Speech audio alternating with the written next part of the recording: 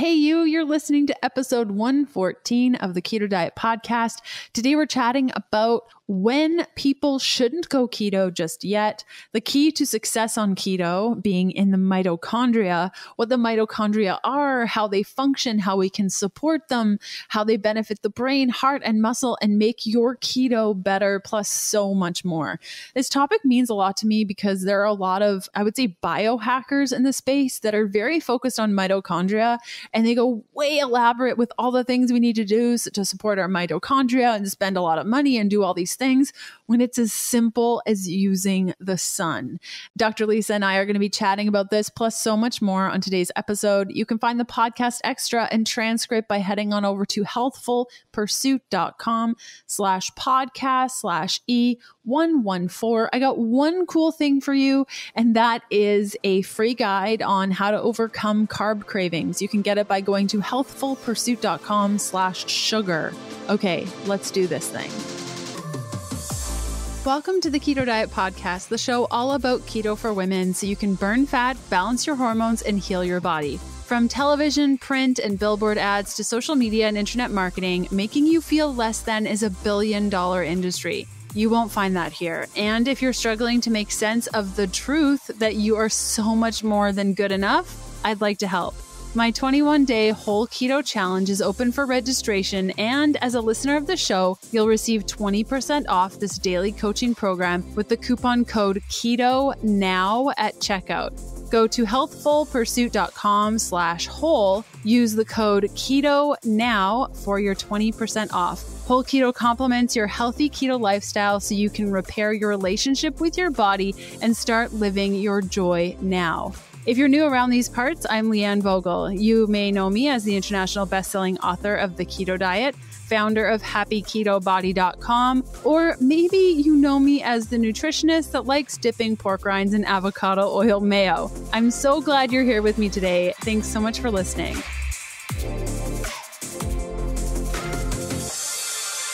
Our guest today is Dr. Lisa Koche, who is triple boarded in internal medicine, bariatrics, and anti-aging and regenerative medicine. Her own experiences with childhood leukemia and heart failure from chemo led her to focus on the cause of medical conditions rather than treating the symptoms. She is the medical director and founder of Spectra Wellness Solutions, a comprehensive clinic focusing on all aspects needed for total body healing, including the ketogenic diet, hormone replacement therapies, and enhancing mitochondrial function. She has built a team of gifted healers that work together to create individualized treatment plans. She has several signature programs for optimal performance, including the Ignite program featured in her first book, Get Lit. Dr. Koche has lectured nationally and has been featured on numerous radio and TV segments. Dr. Koche is an amazing human, and I am so excited to have her on the podcast. She is also an expert in our Happy Keto Body program, which is launching again in January. You can find out more about Happy Keto Body and enter your email address and first name so that you don't miss the launch by going to happyketobody.com. Okay, let's cut over to this interview. Hey, Lisa, how's it going? Great. Thanks Great so to much. be here. Thanks so much for coming on the show. Thank you. Absolutely. I'm thrilled to be here. Well, it's been a blast. So we met online when I was developing Happy Keto Body, and you ended up coming on the program and teaching us all the things about therapies. And it's such a great interview, and I've watched it a couple times. And you're probably the only human I've seen multiple times since we went nomad. I love it. I'm lucky. You're so lucky. Yeah, it always works out that we're just like in the Tampa area. Yeah, Tampa has that kind of energy. We like to draw everybody in. Oh, I miss it so much. I can't wait to go back. It's very different than where we're at currently. Yes, well, we're ready when you are. Amazing. So before we dive in, I like to ask every one of our guests what keto means to them. What does keto mean to you? Keto to me was the missing piece. That's how I would love to describe it. I've spent my whole career sort of looking for that piece of what I was eating to kind of fit in to everything else I was doing in terms of optimizing and trying to heal myself and optimizing performance for my patients. And keto brought that missing piece.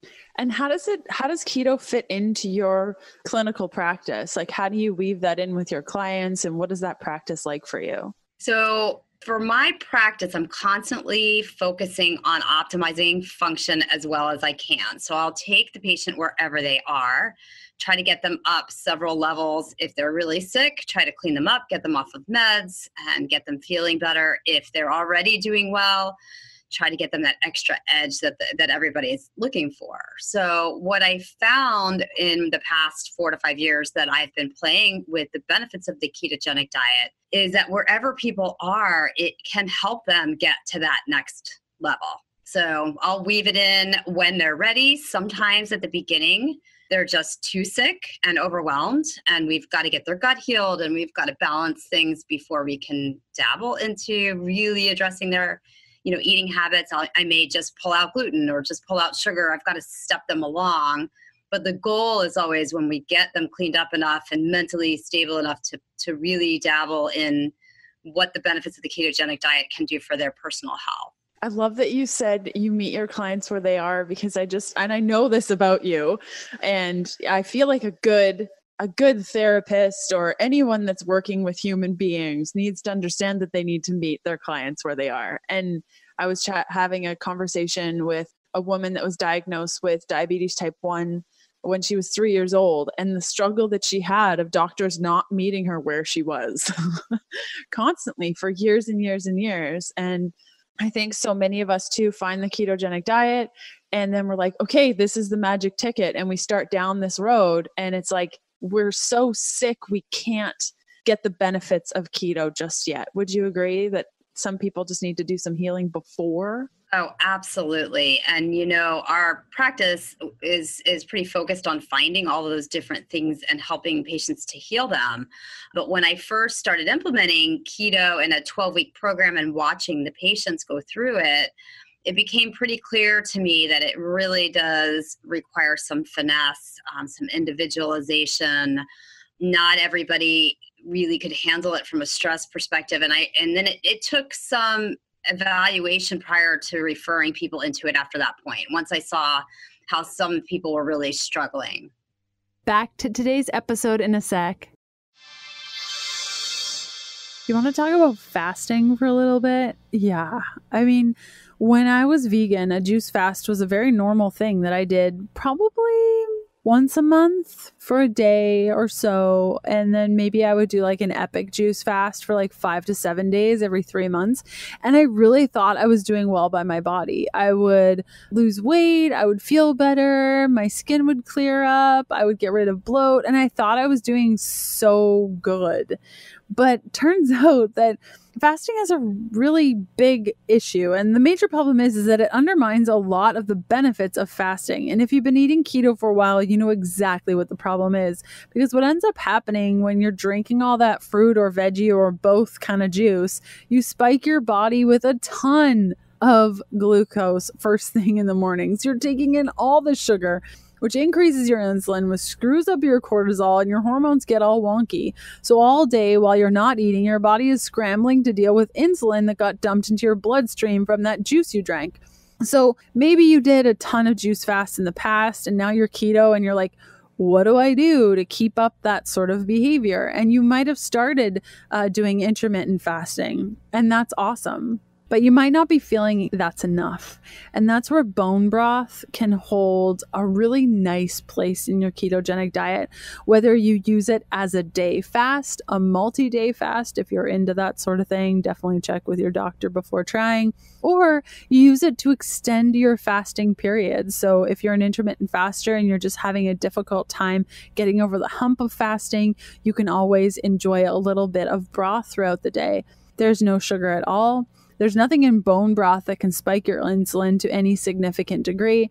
Instead, you'll be topping up your body with 10 grams of protein and collagen, plus trace nutrients from bones and organic veggies they got simmered in. Your body will digest bone broth very quickly, and then it'll have all the energy it needs to heal you during your fast, which is the whole point of fasting, is to just heal our bodies. It's really simple. You just cook the broth on the stove for 2 to 3 minutes. You can also use a microwave. It's not totally horrible. Pour it into a mug and drink it like it's a cup of coffee, only without all the jittery shake jitters. If you want to try bone broth for yourself, I highly recommend Kettle and Fire. You can head on over to kettleandfire.com/keto podcast to get an instant 15% off discount on 6 cartons or more, or just head on over to Kettle and Fire, use the coupon code Keto Podcast and get that 15% off. It also includes free shipping, whether you use the URL or the coupon code. And I'm just really stoked to share it with you. It's a practice that I've had for a couple of years. I think you may love it. So again, it's kettleandfire.com/keto podcast to get 15% off Kettle and Fire when you order 6 cartons or more, and it includes free shipping. Okay, back to today's episode. What do you notice, like with your 12-week program, when you're taking women through it? We've had this conversation, just the two of us. What do you notice with your clients as they flow through this 12-week program? So what I would find often, and again, you have to understand that most of the people that I'm dealing with in my practice have already paid attention to their gut and their hormones and their thyroid to a certain degree. So it's a little bit of a self-selected population that are more ready to go through keto. But even with those patients, a lot of them would do amazingly well for about 6 to 8 weeks. And then we would hit some struggles at that point where they may get tired again, or they would pop out of ketosis, or they would feel like their hormones were off, or maybe almost like they got a bug, or their immune system was down. So I had to dig deeper and try to find some of the answers there. And it's fairly multifactorial. So, in every individual patient, sometimes it was significant electrolyte deficiencies. Sometimes it was micronutrient deficiencies. Sometimes it was just poor education in the exact types of foods that should be eaten on a ketogenic diet, which you are so amazing at addressing with your people. Thank you. But that was definitely happening because there's a lot of the mixed information out there. So trying to kind of go through and figure out for each person where they may be getting stuck was a challenge. And I know a lot of women listening right now are like, what? Dr. Lisa is a doctor and she understands keto and she respects the female body and how we relate differently to different changes in our diet. And they might be feeling really frustrated with like, but how do I find a doctor? I'm really far away from Tampa and she sounds amazing. How do I find a doctor? So we're actually going to be chatting about that in our little 10-minute clip that we'll put together for our Keto Unlimited members, because I think it's so important that people feel supported in their health and wellness plan, and that the doctors, and I'd love to focus on this next, are constantly learning. Like that's what I love about you is every time I talk to you, you're on a totally different thing. And you're like, I've done so much research on this. I had no idea. And it's just so inspiring and encouraging, not only for me as a practitioner, but also I'm sure for your clients to feel like they're being loved and cared for because you're so passionate at what you do. So what's like the therapy that has you all lit up right now? Because I know it's totally different. Okay, well, I'm excited to talk about the how to find a practitioner and how to feel supported piece. So just really quick, I'd love to comment on that, which is that, a lot of people that are not practitioners or physicians that are in this space do make a lot of comments about how, doctors are the problem. And I would love to just say for a second, you very well may be in your particular case, but that's not what physicians that's not why we go to medical school.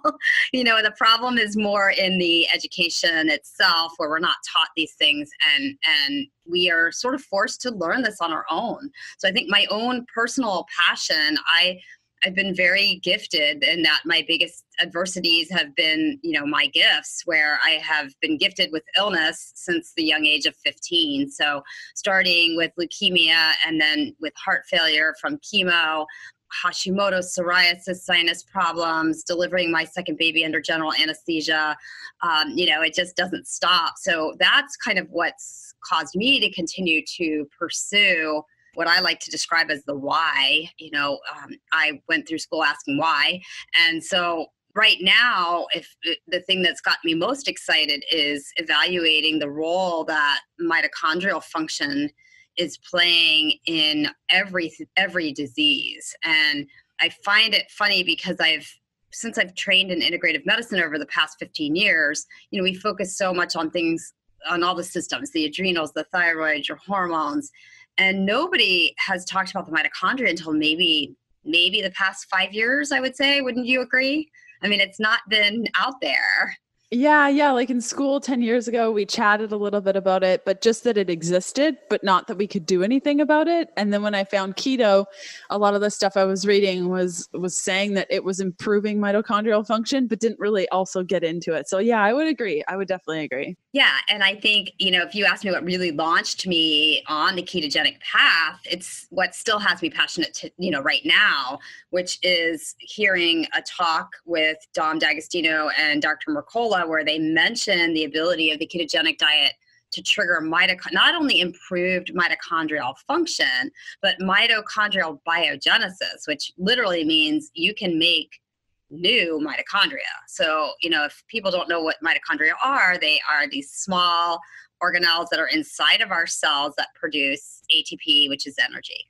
And I always thought, and hey, I went to a great medical school, that you were given mitochondria, and then if you trash them with chemo or processed food or whatever else, environmental toxins, they were gone. And when I said the missing piece at the beginning of our chat here, here was something that was actually a diet, the way you were eating, and it could make brand new mitochondria. Well, I was in, immediately at that point.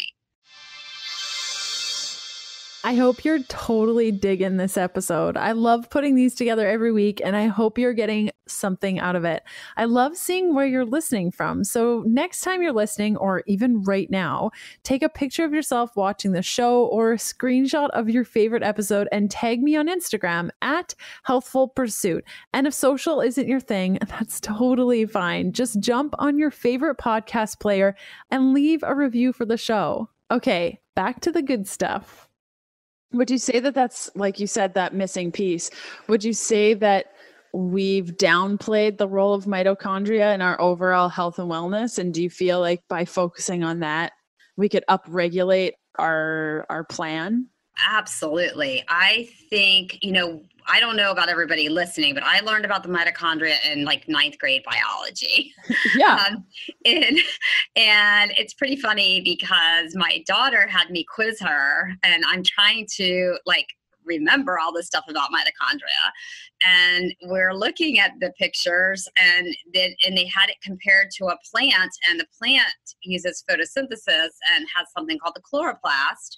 And the chloroplast looks exactly like our mitochondria. And so now there are finally people making these connections. And hey, maybe there are some other things that we need, and maybe these organelles are more important than we've given them credit for. If we're on the constant search for optimizing performance and function and energy, we've been so focused on our adrenals and our thyroid and our hormones and our gut, which I am not trying to say are not important, because they truly are. Maybe the gland or the organelle that actually makes the energy should also be on that list. And so let's just say that our mitochondria is lacking in love, and we want to do some certain therapies, which we'll chat about in a second, about how to support our mitochondria. But let's say we go from 0 to 50 where our mitochondria is on fire. What can we expect? Like, people might be thinking, okay, woohoo, mitochondria, that's just one more thing I need to stress about. But what can we expect by taking care of the mitochondria? What are the sorts of results that you've seen in your practice or even with yourself? Okay, absolutely. Awesome question. So the mitochondria are more heavily concentrated in a handful of our organs. The brain is probably number one, your heart and muscle, and things like the eye, and even the ovary, which is really interesting for the women that are listening from a fertility standpoint. So, for my own personal journey, when you deal with chemo-induced heart failure, that is literally a direct toxicity going after your mitochondria in your heart.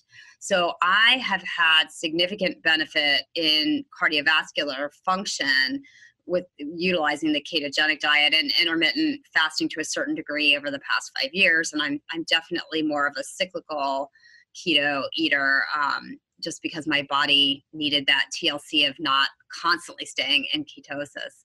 But I see a lot of benefits with focus, with brain function in general, sort of improved clarity and improved mental just power. Definitely energy, which can come from the cardiovascular support of the mitochondria.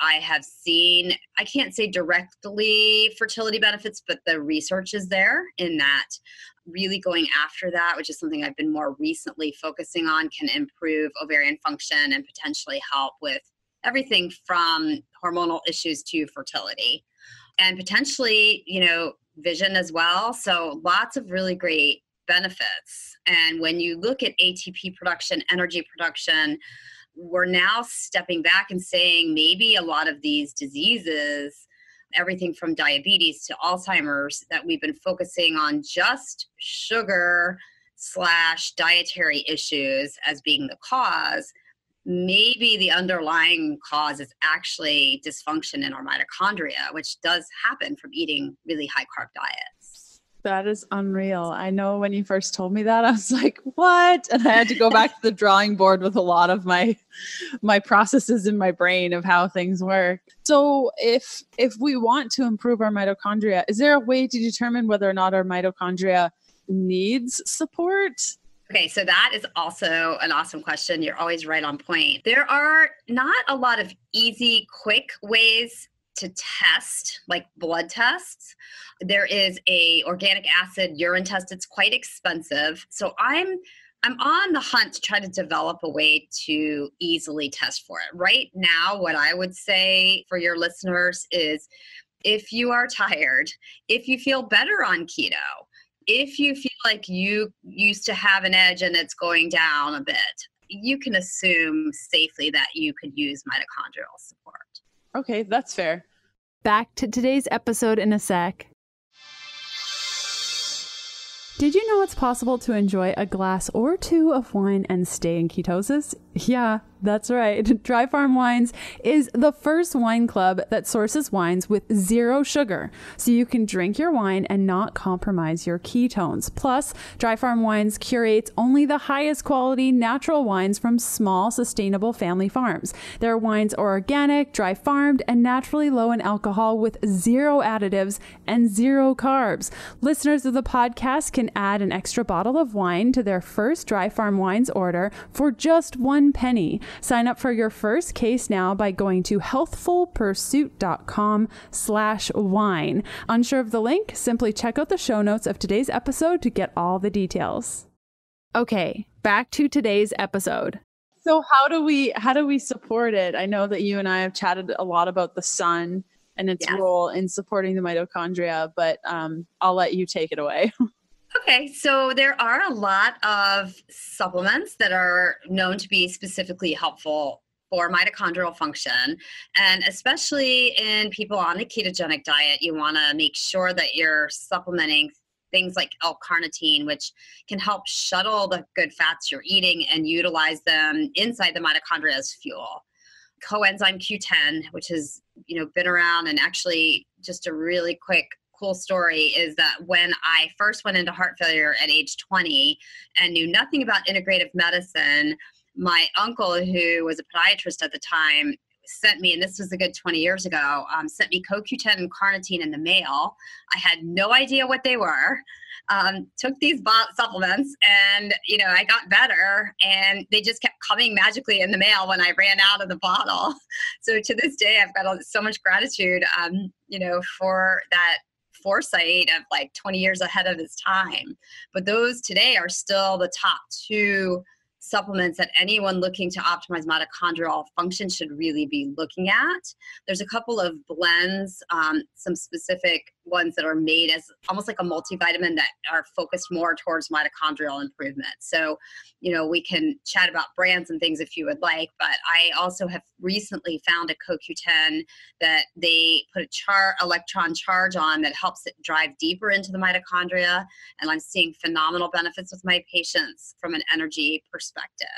So supplements, definitely a possibility. Obviously what you're eating, and that's your sweet spot, but the ketogenic diet, we know, runs cleaner mitochondrial function. So less free radicals or stress on the body inside the mitochondria when you're using fat for fuel instead of carbohydrates. And then the rest of the field is moving literally at the speed of light. So when we talk about what some of the exciting things that are coming out every day, what we found is that there are receptors in our mitochondria for light. There are receptors potentially for other energy sources, we think even thoughts, and that's really hard to prove. So, we'll see what the science comes out in terms of supporting those abstract ideas as we move forward. But right now, this benefit of utilizing the sun is something that's really going to be awesome for your listeners because it's free. It only takes about 10 minutes. It makes common sense. So when I was quizzing my daughter and she shows me the chloroplast and it looks just like the mitochondria, I kind of filed it away, scratched my head and said, now that's weird. Yeah. But I didn't know what to make of it. Well, I have since found there's a neurosurgeon in New Orleans who's very passionate about making this connection. His name is Dr. Jack Cruz, if anybody ends up wanting to listen to him. But he talks about how you can connect to the sun and that there is a huge deficit in ATP production in our mitochondria that nobody has accounted for. So as I started looking this up a little bit more, it turns out that the rays of the sun, especially early in the morning, are very beneficial to several different pathways, but it all goes back to the mitochondria in our body. And the pathways, the sun rays need to enter through your retina. So you have to take your glasses off or try to get outside, without contacts on. And if your listeners can just put their bare feet in the earth, so grounding, which also has a fair amount of research coming out more and more every day. So bare feet in the earth, or just go ahead and sit down and gaze, not at the sun directly, but off about 10 degrees. Obviously, you want to do this before 10 a.m. if possible, and let those rays get into your retina. They seem to be activating pathways that can help, again, with mitochondrial biogenesis, ATP production, really, really interesting things that have not been fully delineated yet and need more research. But when it's free, easy, 10 minutes, a great time for reflection and gratitude, then why not go for it? Yes. And after you told me this, just an FYI, we flew back to Vegas because our RV was in Vegas, and I started doing a 15-minute yoga practice outside before 10 a.m. And I guess it's been, when did I see you last? Maybe 2 months. Yeah. So I guess it's been about 2 months that I've just been doing it every morning. It's so easy. And my energy is a lot better. My thoughts are clear. And it's also just really nice to sit outside and do some movement. And it's not even, I don't use an app or anything for the yoga. I just move however, which is awesome because you're connected. And I think, there are a lot of people now also talking about the dangers of all of the Wi-Fi, EMFs, blue light, fluorescent light. And I always choose in my career and practice to focus on the positive instead of the doom and gloom. And if we can optimize mitochondrial function, it seems like these EMFs and frequencies are probably affecting us through our mitochondria. If we can make more and keep them healthy and go back to what we're supposed to be, which is more like a plant, we need the earth, we need the sun, we need to be talked to nicely. And water. and we need water. That was the last one. So if we can just view ourselves, and maybe, like you said, you're just free flowing in your yoga moves. The plant just hangs out in the dirt, flowing in the wind. I think that 10 minutes of reconnecting to our essence, the beauty of this is it may be connecting a bit of this being present spirituality to actual scientific proof that it's working through our mitochondria. Yeah. And you're so good at merging those two worlds together. It's unreal how well you are at doing that. So let's chat about your book, because it does such a great job at merging those two worlds together. So take it away. Why did you write it? What's it about? What have you seen so far? Awesome. So it's always been a passion of mine to try to share my experiences on my personal journey and my knowledge of working with, over 6,000 patients just today in my practice, but 15 years of integrative medicine, to be able to share it on a much bigger scale. And I'm very excited that I'm finally starting to do this with the help of wonderful podcasters like my dear friend Leanne here. But also wanted to write a book so that people could have an easy and simple guide. That was really my primary goal in writing it. I had the support of an amazing healer who has a ton of nutritional knowledge. He was working for one of the main nutraceutical companies at the time and just came in and said to me, "You have too much amazing things that you're doing and things going on in this practice. Let's write you need to write a book." And when I said, I don't have time, I can't pee, and I have a 2-year-old and a full practice, he said, "I'm going to help you." So it was his idea to do this in a question and answer format. And he has a radio show in LA, which is pretty cool at this point. But we went through trying to compare how a person in their day-to-day life could look at their body more like how an athlete looks at their body. So how do we optimize this gift, this body, that vessel that we've been given on every level, but in a non-overwhelming way, in an easy way, with, something that's not going to take me, a month to read and have to take sticky notes. And so we made it pretty simplified. It's in 3 sections: body, fuel, and mind.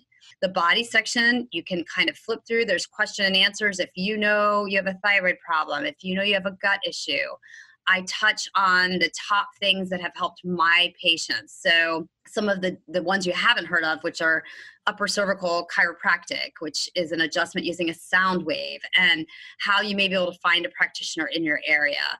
So you can kind of flip through the body piece. The fuel piece, I wanted to find a way, because I'm not a great cook and I'm, multitasking like most of your listeners, to kind of simplify all the information out there in the keto/paleo/ world. And I turned it into a non-recipe, because I kept hiring nutritionists, and my good friend and I finally just looked at each other and said, nobody really, they may want to do some of the recipes, and I save, when I'm ready to do that, I pull out, your book for sure. But they may want to they just want to grab something here, there, and everywhere. And can we make this simple? So I kind of took all of the reference books and turned it into a turnkey, 2 main principles, serving sizes, portions, instead of, really measuring out macros other than the carbs, and made a turnkey, easy section on the fuel. And then the mind piece, which is, something that is one of my main passions, of trying to help people get into personal empowerment and making them self-aware. So that also is simple. And what I've done is created a scale where patients can find where they currently are in terms of personal empowerment / self-care, and given them simple tools to kind of get to the next level without being overwhelmed. Yeah, I don't think a lot of people realize that even like cookbook authors like myself, I don't actually make recipes except for when I'm writing a book. I don't. And, there's certain concepts like, I can blend cashews in a blender with water and use that as a base for sauces. So now I know that this concept exists, and I'll use it again, but I might not use the same spices that I did when I followed the recipe. So that's what I like about your book. It's just like, here are the concepts, and now you can, as an example, use that cashew blended stuff in this and this and this and this, and this is how you can use it. So you have this one strategy that you're using multiple ways to make multiple different types of meals. And that's how I eat. I'm not fancy, and Kevin hates that, because especially when I'm writing a book or I'm working on recipes with a blog or a partner or something, he's like, this is so good, but I know I'm never going to get it again. And he's right, because who has time for that? Really, it's all about just like, oh, I can use cauliflower in that way. Cool. Filing that away and then using it in different ways, but a lot simpler. So I think it's so important to be realistic with the way that we're eating. And your book is so great. And what I like about it is the question and answer, the way you respond is exactly the way that you talk in real life. So you really feel that energy come through in the words, which I really like, because I think sometimes we can get into writing books and then our voice is kind of taken away from it and it loses that magic that is the author itself. So you did a great job at keeping that voice alive in the pages. Well, thank you. And I think, when you mentioned the thing about the recipes, just real quick, I think it also plugs into empowerment again, because, then you can say, I'm too busy. I'm going to take a little bit of this, a little bit of that. This is my day-to-day life. But hey, it's date night. And, I think I'm just in the mood. Let's just cook together and make one of these really cool recipes. It can become something that's fun instead of, oh my God, every day I have to find a recipe and a way to make this work. So that was really the point of putting that in the fuel pages and the mind piece as well of, what works for me in a really simple manner that people can start tomorrow. And it was an interesting time period between doing the question and answer section and really finalizing my program that comes with the book, because I was testing it on people and on myself, and I kept changing it because it wasn't quite there. So it was very exciting when I finally was able to put it all together. And we've got a program kit that comes with it with a lot of tools that'll continue to make it easy for people to get started. Cool. And where can people find your book? And I'll include these links in the show notes too. Okay, awesome. So our website is www.spectrawellness.com, and there's a link on the website. You can also find the book on Amazon, Get Lit, and you'll be able to order it right there. And then our social media pages, I'm not sure have the book directly on them, but they would link you back to the website. Cool. Okay, we'll include this in the show notes. And my last question to you is, what do you think is missing in the keto space right now for women? So I would say more of the self-love, for sure. I think you have done a great job with that, but I think we need more. Balance, letting women know that they don't have to be everything all of the time. So trying to help them not be so hard on themselves, and, doing that with the empowerment of how much better you feel on a ketogenic diet. I think it's a perfect platform for women to feel better and then to take it to the next step of spreading that balance empowerment piece. I couldn't agree with you more. Having women lit up to the fact that they can take care of themselves and not be everything to everyone, it really spreads like wildfire in their group of friends, which then spreads even further. And I totally agree that that's the key and what's really missing. Well, thanks so much for coming on the show, Dr. Lisa. This was really great as always. Thank you for having me. And I will include all the links that Dr. Lisa mentioned, including her book and everything, over at healthfulpursuit.com/podcast/E114. Okay, thanks again. Thank you. Take care.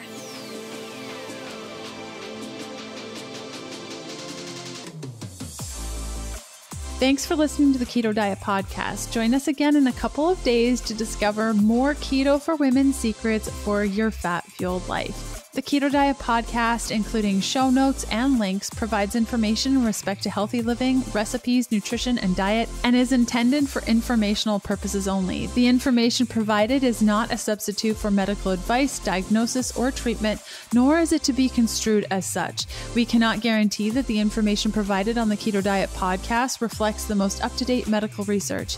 Information is provided without any representations or warranties of any kind. Please consult a qualified physician for medical advice and always seek the advice of a qualified healthcare provider with any questions you may have regarding your health and nutrition program.